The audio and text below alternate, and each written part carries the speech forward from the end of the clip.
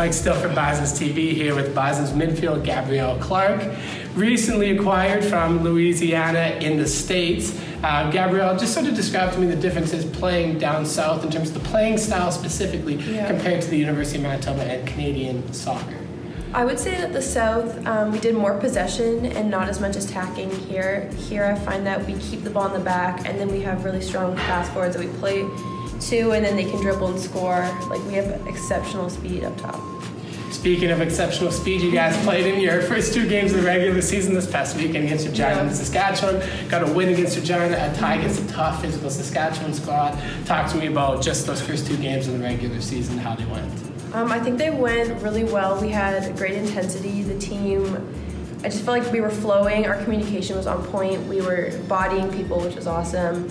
And the first game, we were tied towards the middle of the game, and then towards the end, we had a goal scored by Haley Ward, which was awesome. And we didn't let the tempo drop. We were being really physical, keeping the ball, smart defending. And then Saskatchewan, we played twice before, and we know that they really like to make our team run and work defensively, and they're also very physical. And at half, I'd say that we were kind of tired, but we were doing a great job defending. And then towards the end of the game, we scored in the 90th minute. We didn't let the intensity drop. We gritted our teeth, and we came up with a tie, so that was awesome. Now, you've been tasked with a few different responsibilities, one being taking corner kicks. Talk about how enjoyable that's been, or the experience, I guess, doing that, something different. Taking corners is awesome. I do a lot of free kicks too with my other midfielder, Mandy Wong.